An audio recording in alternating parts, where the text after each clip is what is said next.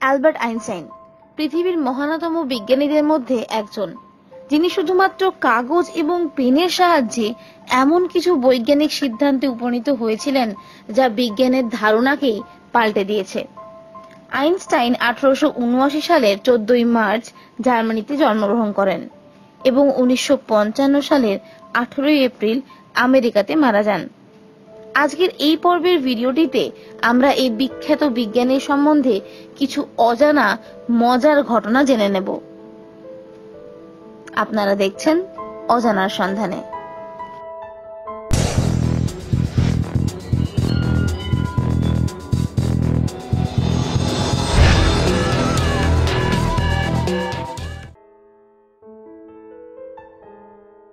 Einstein যখন জন্মগ্রহণ করেন তখন তার মাথা অন্যান্য বাচ্চার তুলনায় আকারে বড় ছিল এবং উনি 4 বছর বয়স পর্যন্ত কথাও বলতে পারতেন না। কিন্তু 4 বছর বয়সে হঠাৎ একদিন যখন আইনস্টাইন তার বাবা মার সাথে রাতের খাবার খাচ্ছিলেন, তখন হঠাৎ তিনি 4 বছরের নীরবতা ভেঙে বলেন, স্যুপটা খুব গরম। নিজের ছেলের মুখে হঠাৎ 4 বছর বাদে এমন কথা শুনে আইনস্টাইনের বাবা মা খুবই অবাক হন।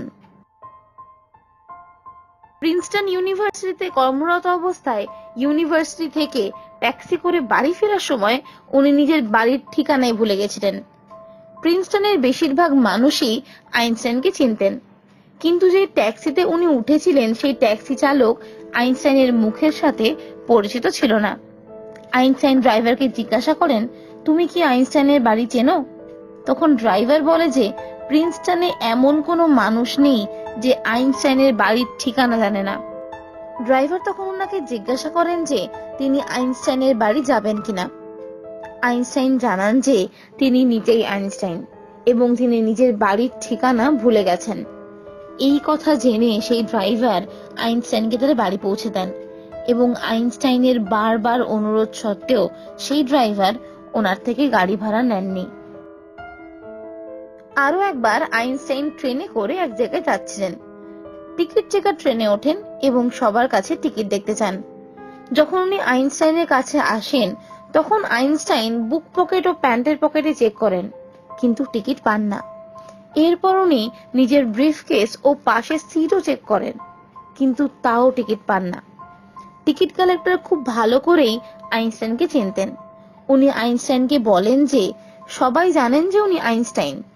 তিনি জানেন যে আইনস্টাইন অবশ্যই টিকিট কেটেছেন, তাই আইনস্টাইনকে টিকিট খোঁজার জন্য ব্যস্ত হতে হবে না। এরপর অন্য বগিতে যাওয়ার সময় টিকিট কালেক্টর দেখেন যে আইনস্টাইন নিজের হাঁটু এবং হাতের উপর ভর দিয়ে ট্রেনের মেঝেতে বসে সিটের নিচে টিকিট খুঁজছেন। টিকিট কালেক্টর সাথে সাথে ওনার কাছে আসেন এবং ওনাকে টিকিট না খোঁজার জন্য অনুরোধ করেন। তখন আইনস্টাইন টিকিট কালেক্টরকে বলেন যে উনি টিকিট কালেক্টরকে টিকিট দেখানোর জন্য টিকিটটি খুঁজছেন না, আসলে তিনি ভুলে গেছেন যে তিনি কোথায় যাচ্ছিলেন। পরের ঘটনাটি অ্যালবার্ট আইনস্টাইনের ড্রাইভারের সম্বন্ধে।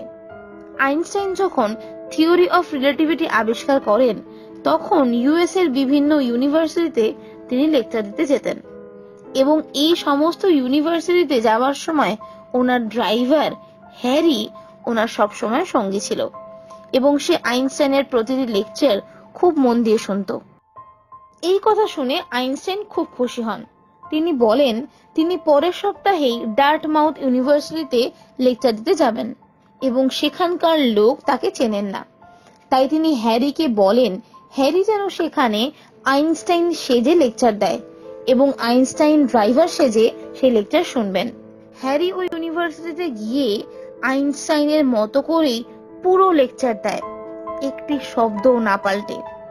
কিন্তু যখনই হ্যারির লেকচার শেষ হয় তখন এই কলেজের একজন প্রফেসর তার কাছে কিছু কঠিন অঙ্কের হিসাব বুঝিয়ে দেওয়ার জন্য অনুরোধ করে। এবার হ্যারির ধরা পড়ে যাওয়ার পালা। কিন্তু আইনস্টাইনের গাড়ির ড্রাইভারের বুদ্ধি বলে কথা। সে তখন বলে যে এটি খুবই সোজা একটি প্রশ্ন। এই প্রশ্নটি এতটাই সোজা যে তার গাড়ির ড্রাইভারও এই প্রশ্নটির উত্তর দিতে পারবে। সেই যাত্রায় নিজের বুদ্ধিমত্তার পরিচয় দিয়ে হ্যারি বেঁচে যায়। স্যার অ্যালবার্ট আইনস্টাইনের জীবনের এই 3টি মজার ঘটনা আপনার কেমন লাগলো? কোন ঘটনাটি আপনার সব থেকে ভালো লেগেছে তা অবশ্যই কমেন্ট বক্সে কমেন্ট করে জানাবেন। ভিডিওটি ভালো লাগলে লাইক ও শেয়ার করবেন এবং আমাদের চ্যানেলটি সাবস্ক্রাইব করতেও ভুলবেন না।